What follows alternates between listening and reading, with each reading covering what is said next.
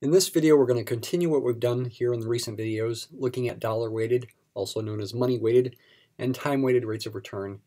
Here we're thinking about problem 5.2.5, which is a pretty practical situation that would occur when you got a money manager thinking about investing for you in shares of a stock, for example, based on unit values or value per share.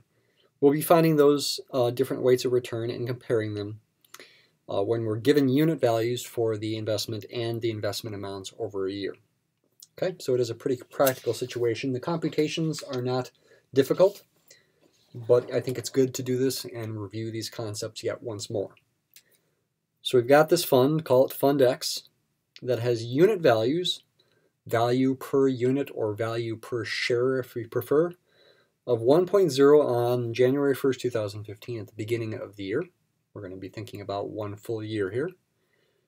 0.8 halfway through the year on July 1st.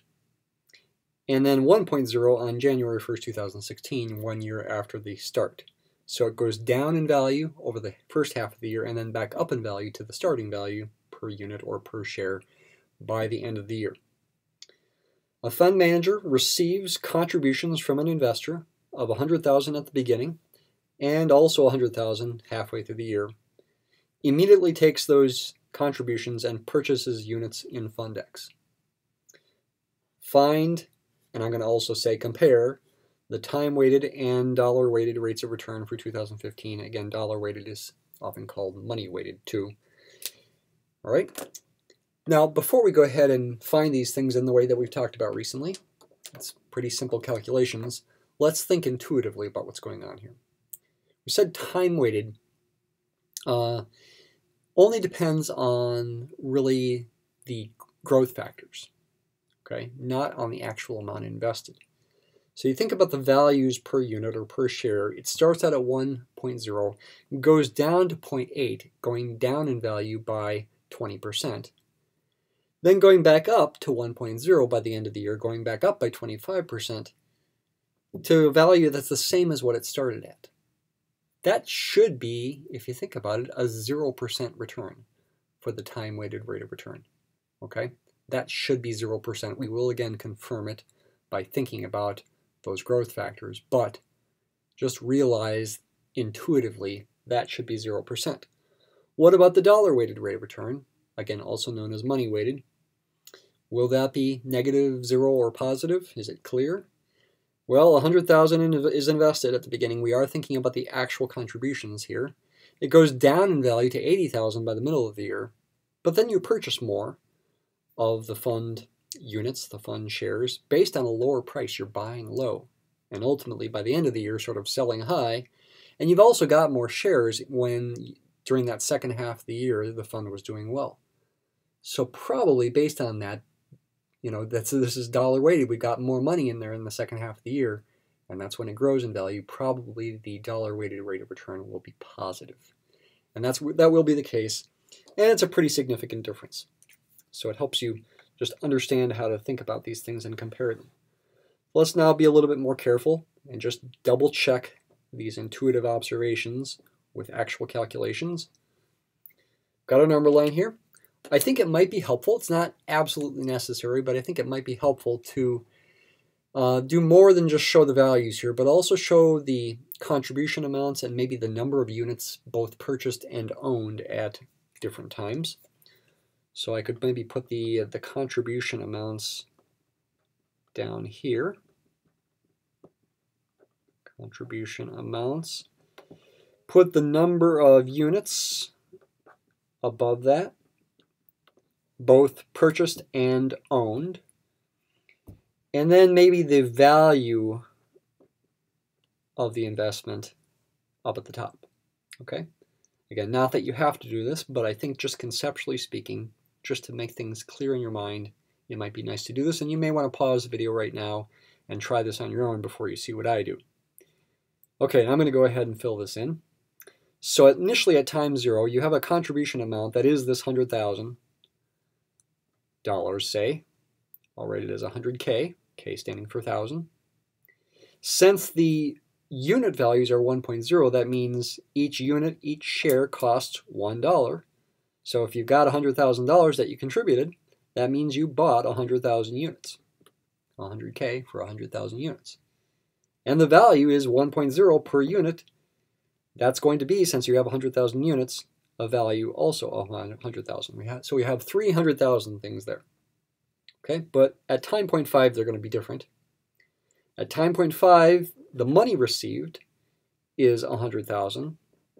So that's still 100,000, but the price per unit is lower. It's 0.8 per unit, so you can buy more of them. How many can you buy?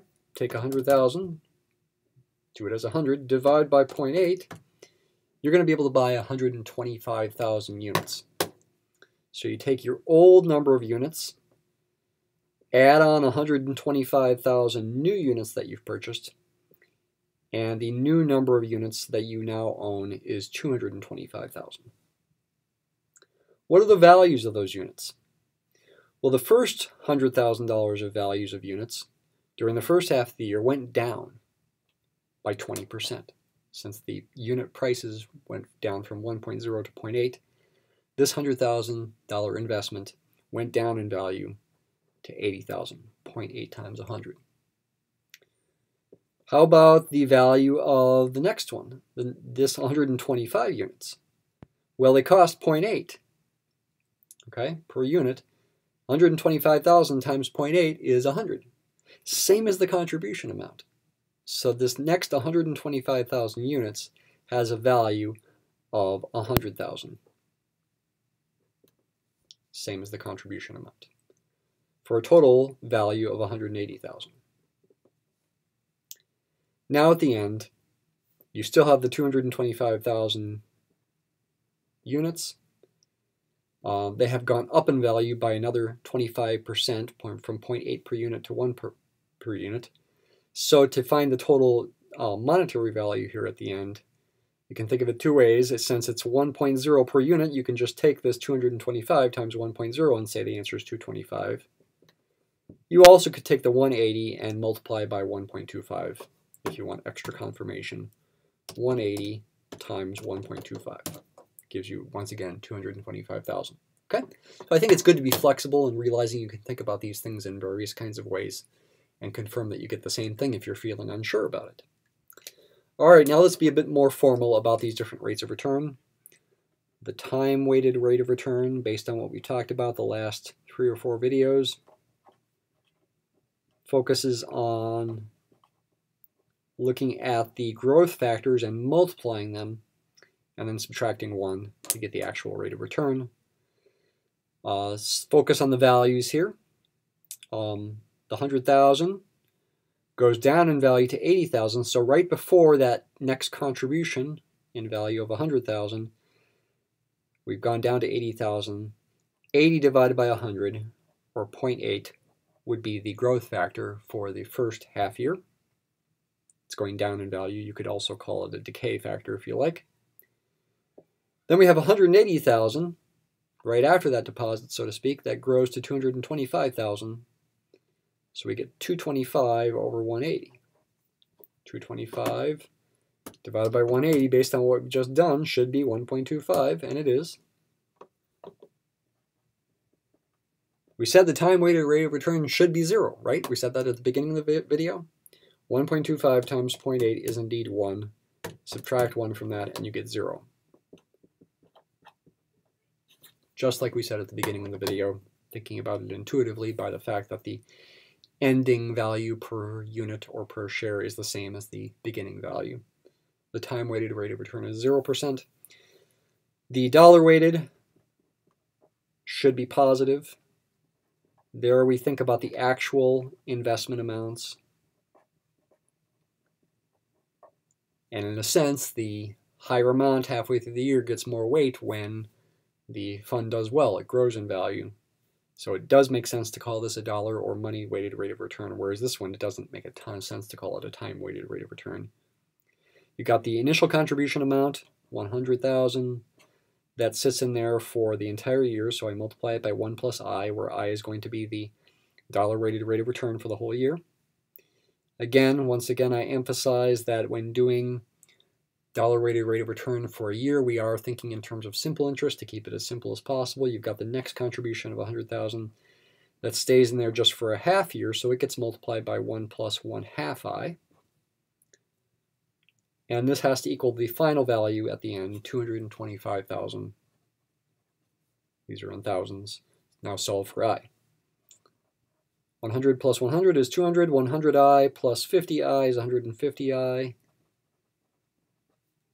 Subtract 200 from both sides. 150i will equal 25. So I will be 25 over 150, which is 1/6, which as a percent is about 16.67%, approximately. Okay, so there is the dollar weighted or money weighted rate of return, and as we talked about, it is positive. So thinking about this money manager, how should you evaluate them? Probably, and I've read that this is mostly what's done, they're more evaluated on the time rate of return because they can't help what the investor does as far as when they make contributions and when they make withdrawals. And so the time rate of return doesn't take those dollar amounts into account. It just looks at the growth factors instead. That's the more common way to view how the investment manager did. But the investment manager could still say, at least for this fund here, that we did still get growth, and the growth was about 16.67% as an annual kind of growth rate.